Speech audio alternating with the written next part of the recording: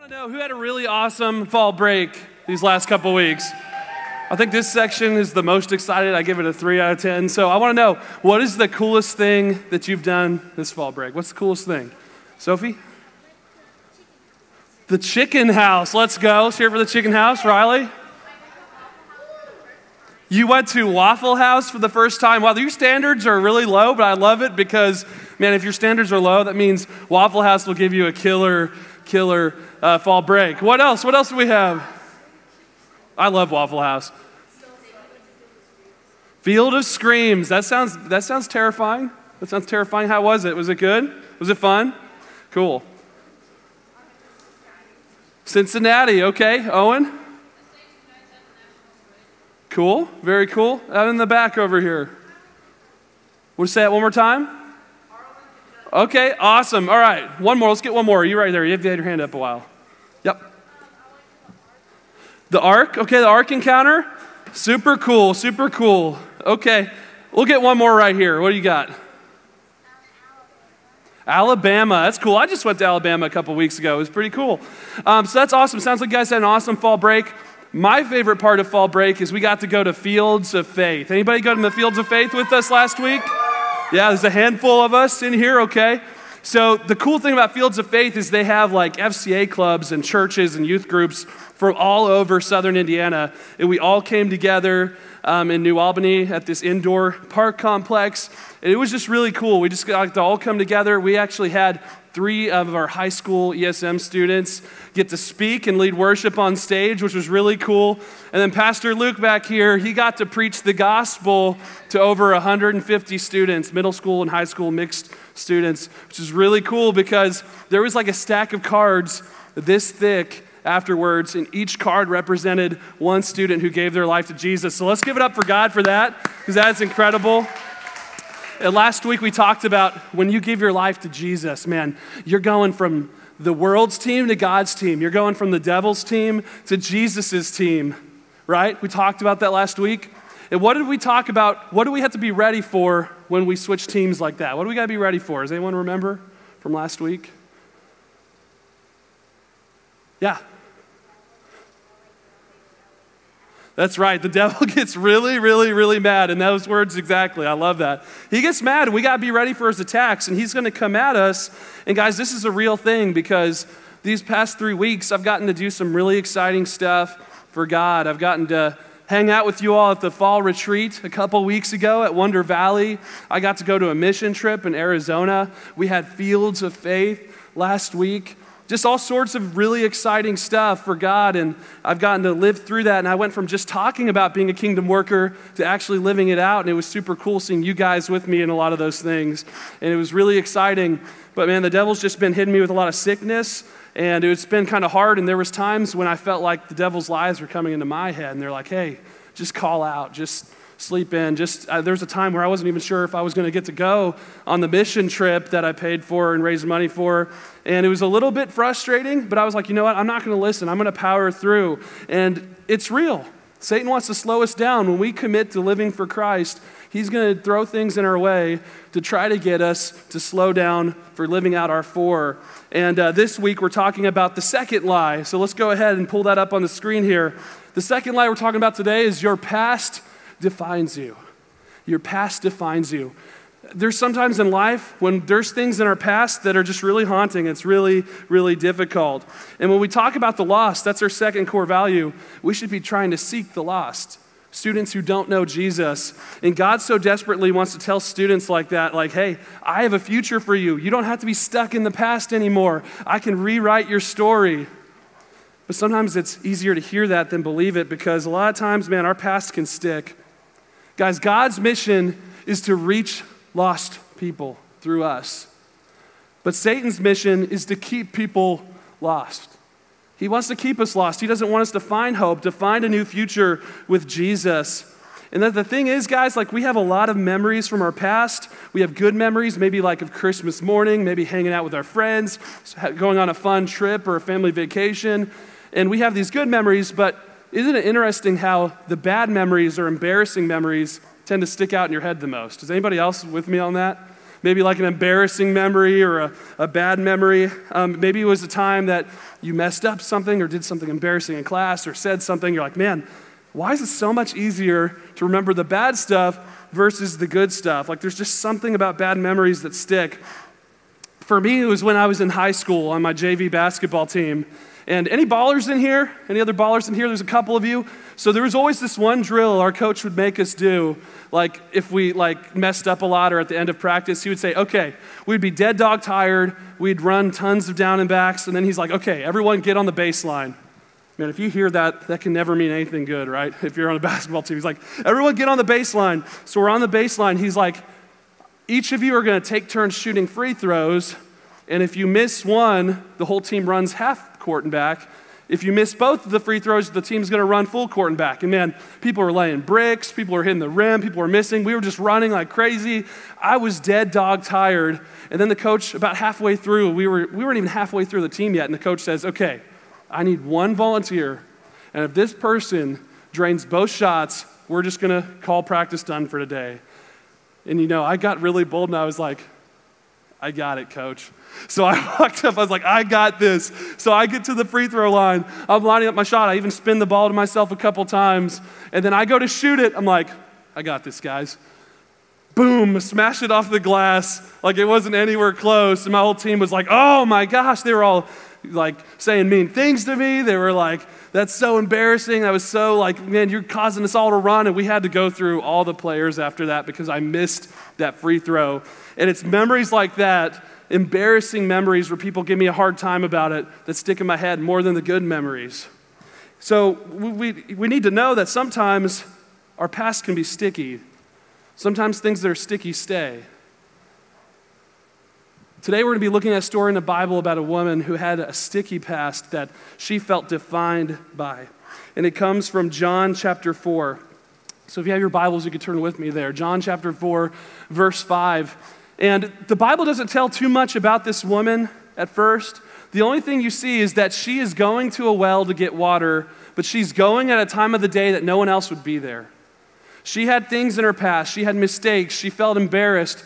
And she felt so embarrassed that she went to the well to get water during a time of the day when no one else would be there.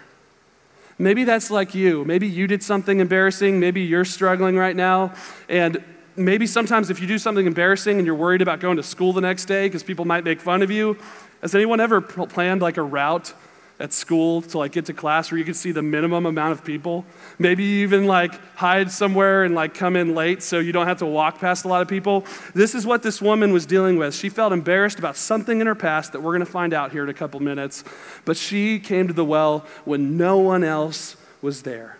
So let's read the story together, starting in verse 5. It says this: Eventually, Jesus came to the Samaritan village of Sychar, near the field that Jacob gave to his son Joseph. Jacob's well was there, and Jesus, tired from a long walk, sat wearily beside the well about noontime. Soon a Samaritan woman came to draw water, and Jesus said to her, "Please give me a drink." He was alone because his disciples had gone to the village to buy some food. The woman was surprised, for Jews refused to have anything to do with Samaritans. She said to Jesus, "You are a Jew, and I am a Samaritan woman. Why are you asking me for a drink?" Now, something in this story that stands out to me is that this woman lived in the Middle East. And the Middle East is really hot. It's like deserts, like 1,000 degrees in the summertime. I mean, it is really, really hot. I know because I've been to the Middle East once for a mission trip, and it was really warm. Like, it was way hotter than anything you've probably experienced here in America. And she went to this well in the middle of the day when it was like 1,000 degrees. Because to her, she would rather go through 1,000-degree heat to get water than deal with people judging her, than deal with people defining her by her past. That's how hurtful it was to her. And if there's anything that this story shows us is that other people, what they think of us, can really have an effect on how we define ourselves. What other people think of us can really have an effect on how we define ourselves.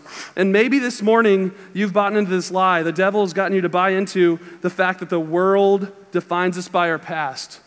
This is a lie that the devil wants you to believe. that the world defines you by your past. And for you, it might look like this. Maybe you did something embarrassing in class, and people gave you a nickname because of whatever you did, and it was just really embarrassing. I know for Chaz up here, who was leading the game this morning, he fell asleep one time in a staff meeting here at Eastside, and now everybody calls him Dozer. So sometimes things from our past can stick, and they can call you names. Maybe it looks like someone on your team because you missed the free throw like me, or you missed the field goal that would have won the game, and people are giving you a hard time saying you're not good enough, you're not going to amount to anything, you stink. They might say rude things. Maybe it's someone in class saying, hey, you're ugly, you're this, you're that. Someone's bullying you. And after a while, you might start to believe it. You might be like, I am just a loser. I'll never amount to anything. That's what this looks like in your life. When you start to let the world tell you who you are and you actually believe it and you actually define yourself by what they're saying. It's really easy for this to happen. And the woman at the well, this is what was happening to her. I'm sure she started to believe hey, maybe I'm always going to be this way. Maybe I'm always going to be stuck in this rut. So let's see what happens in the rest of the story here, continuing here. Jesus replied, if you only knew the gift that God has for you and who you are speaking to, you would ask me, and I would give you living water. Anyone who drinks of this water will soon become thirsty again. But those who drink of the water I give will never be thirsty again. It becomes a fresh, bubbling spring within them, giving them eternal life. Please, sir, the woman said, give me this water, then I'll never be thirsty again, and I won't have to come here anymore to get water. And then Jesus said, go and get your husband. Jesus told her, you don't have a husband. And the woman replied, you're right, Jesus said, you don't have a husband, for you have 5 husbands, and you aren't married to the man you're living with now. You certainly spoke the truth.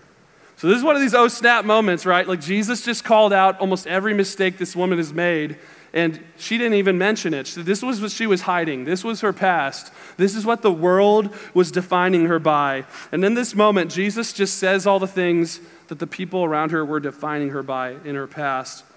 And this woman, she was obviously searching for something. She was trying to fill a void in her heart, and for her it was relationships. And she hops from relationship to relationship to relationship. And like someone trying to drink salt water so they wouldn't have to be thirsty anymore, she keeps going back to the very thing that made her thirsty in the first place. Guys, doesn't it sound like us? When things are going bad in our life, when we're feeling thirsty, when we feel like we need validation or meaning or love or acceptance in life, we go to things that will always leave us thirsty. And we keep going back to it. Maybe for you, like her, that's a relationship, having a boyfriend or a girlfriend, and you don't feel validated unless you have one. Maybe for you, it's simply going into your room, shutting the door and playing video games, or sitting on your bed watching TikTok for hours on end. Maybe for you, it's doing things you know you shouldn't be doing, like partying, or maybe it's finding somebody who in your school has the Juul or a vape, and it's something like that. Maybe for you, you're searching for things to fill your heart, and it never truly satisfies. And isn't it funny how when the answer was standing right in front of her, she kept going back to something that would always leave her thirsty? Guys, this morning, Jesus is standing right in front of you, but so many times, instead of going to the living water, instead of going to Jesus, we run back to the very same things that leave us thirsty in the first place. Jesus is standing right in front of her, and she wasn't trying to judge her. She wasn't trying to expose her. Jesus was saying here, he was saying, hey, look, you've been searching for love in all the wrong places, and the answer is right in front of you. Stop searching for love. Stop searching to fill your thirst with these other people over and over again, and come to me, because I can give you living water, and it will always satisfy. And Jesus is about to show her a major truth here in verse 19. The woman said, sir, you must be a prophet. I know the Messiah is coming, the one who is called Christ. And when he comes, he will explain everything to us. And then Jesus told her, I am the Messiah. Just then his disciples came back, and they were shocked to find Jesus talking to a woman. But none of them had the nerve to ask, what do you want with her, or why are you talking to her? The woman left her water jar beside the well and ran back to the village, telling everyone, come and see the man who told me everything I ever did. Could he possibly be the Messiah? So the people came streaming from the village to see him. Guys, it's so crazy that a few minutes before, the woman was standing with the answer, and she didn't even realize it. She probably felt like, I'm always going to be stuck this way. My past is always going to define me. It's always going to be difficult. I can never get over this. And a couple minutes later, she has an encounter with Jesus, and everything changes. How crazy could it be that this morning, just a few minutes ago, before you came in here, you came in with your past, you came in with your baggage, you came in with the sins that you are struggling with, and you feel like there's no answer in sight. How crazy is that a few minutes later, Jesus had an encounter with you right here this morning, and he is the answer. He is the living water. He is the one who helps us overcome our past to give us a new future. Jesus is trying to tell the woman, it doesn't matter what other people say about you. It doesn't matter how you beat yourself up and what you say about yourself. I am the only one who can define you because I created you. And this morning, Jesus wants to say, hey, leave your past here. I want to give you a new future. Guys, will you trust Jesus with your future? See, here's the thing about the world. The world always is looking at the rear view mirror. And I have this picture up here. The world's always trying to get you to look in the past, look at your mistakes, look at the things that you've messed up, rewind and look at all the bad stuff in your life. But if you're driving a car and you're just looking at the rear view mirror, what do you think is going to happen? Yeah, you're going to go backwards, or what else? You're probably going to crash, right? If I'm just sitting there driving, look at the rearview mirror, I'm going to hit somebody. My life is going to go off the rails. It's the same thing in life. If we're just looking at that rearview mirror like the devil wants us to do, and we feel defined by that, we're never going to have any direction in life. We're always going to be crashing into things or going backwards instead of forward, like Riley said. It's always going to be that struggle. But God's over here saying, like, hey, that past, you can glance at it if you want for a second to see where you've come from. But I want you to look forward. I want you to look at the future I have for you. And Satan gets us to look at this little tiny mirror when God's saying, like, look outside this windshield. See this new life I have for you. See this new future. I can rewrite your story. Guys, do you believe that? Do you believe that Jesus can give you a new definition for life? Do you believe that he can rewrite your story? I want to share with you really quick, a quick video of an ESM high school student in her high school ministry, and God rewrote his story. Check this out. Last weekend, whenever we were playing soccer, I tried to kick the ball out of the air. I completely just flipped over and fell on the ground. It was super embarrassing, but it was pretty funny.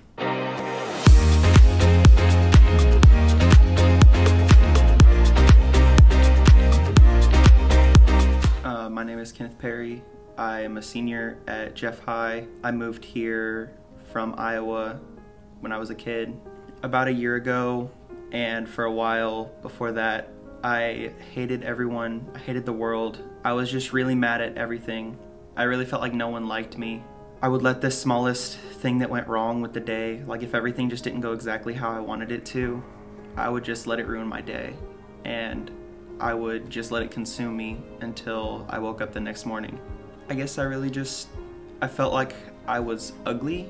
I felt like everyone was judging me every time I would just walk into the room. And I just really felt like I wasn't a likable person. I realized that Jesus loves me, and no matter how bad things may go, how bad anything may go, everything else can still work out. And at the end of the day, it's not gonna make me lose sleep, so it shouldn't make me upset when it happens. And anything that I may do wrong, Jesus is gonna forgive me for it. I gave my life to Christ because that is how you get into heaven. That is what Jesus would want. I needed to give the throne of my life to Christ and let him rule over so I could truly experience joy. My past doesn't define me because Jesus has already defined my future. Is our friend Kenny, and he's such a great dude. He actually was one of our ESM students that got baptized a few weeks ago at Pathway.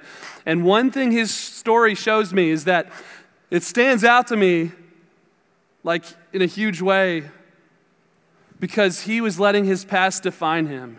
He was letting what other people said or worrying about what other people thought, and he was letting those judgmental thoughts define who he was. But then he realized, Jesus defines me, and everything changed in his life. So I don't know who you are. I don't know what sins you're stuck in right now. I don't know what your struggle is. I don't know what family you come from. Maybe you've had a really rough experience in life, have a rough home life. Things have been hard at home. Maybe there's things in your past and difficulties you've had to come through to get to this point, and we don't even know about them because you hide them, because you feel ashamed of them, you feel embarrassed by them, you feel hurt by them. No matter what you're struggling with this morning, I know one thing: Jesus has the power to rewrite your story. And you might feel like, hey, it's too late, I've gone too far. Guys, I can promise you, it is never too late for Jesus to rewrite your story.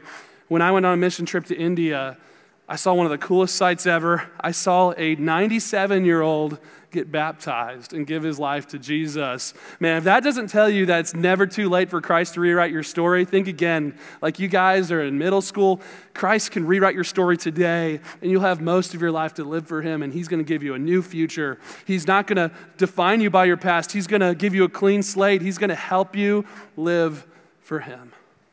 Will you trust him with your future? Let me pray for us. Dear Heavenly Father, thank you so much for everyone in here today. Thank you for fall break and getting that rest. God, I pray that these students can be rested up for school.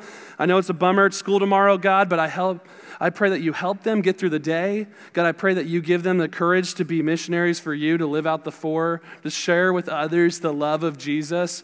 And God, I pray that every student in this room who's struggling with their past, who's struggling with things in their life, who's struggling with mistakes they've made or embarrassing moments, help them to know that, yes, sometimes those things happen, but that doesn't define them.